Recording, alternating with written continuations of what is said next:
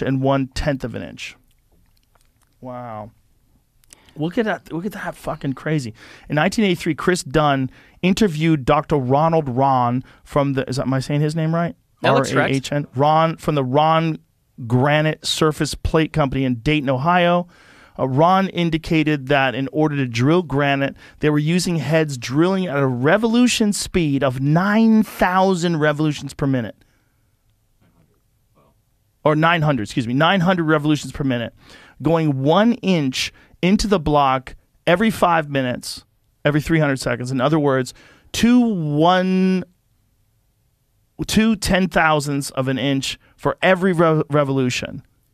The tools used by the Egyptians were therefore 180 for 1/10 of an inch between the grooves, to 450 for 1/25 of an inch in between the grooves, times better performing than our 1983 modern technology. Fuck.